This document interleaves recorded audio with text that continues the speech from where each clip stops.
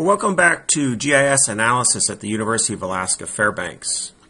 In this application, we're going to delineate watersheds from an elevation raster. And we have points representing stream gauging stations at the outlet of each watershed basin. So we need to delineate the watershed basin upstream from each point and then estimate the area of watershed serving each gauging station in hectares. So the first step will be to fill our elevation raster using the fill geoprocessing tool to get rid of any minor pits. And then we could remove our original elevation raster. The next step will be to determine the flow direction of every pixel in our filled elevation raster.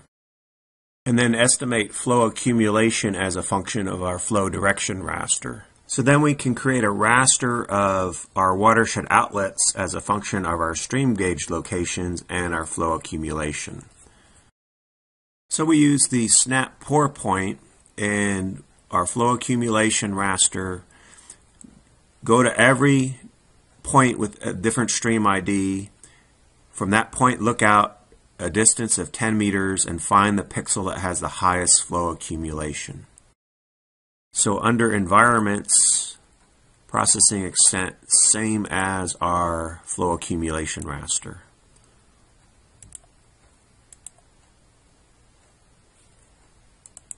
So the next step is we'll use either the reclassify tool or the con tool to turn our zero values into no data values.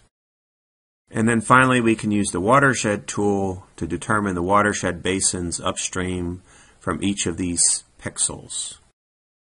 And then convert our rasters to polygons so we can symbolize our watersheds as polygons. And we'll use the dissolve tool to dissolve our polygons that have the same grid code. And then use the join field tool to join the original names of our watershed stream gauging stations. And then calculate what is the area of each basin in hectares. So we'll add a double precision field hectares and then right mouse click calculate geometry on that new hectares field. So the smallest watershed basin is for basin P5. So here is the P5 gauging station, and here's a stream within the P5 basin, and then the contour lines representing the area within that P5 basin.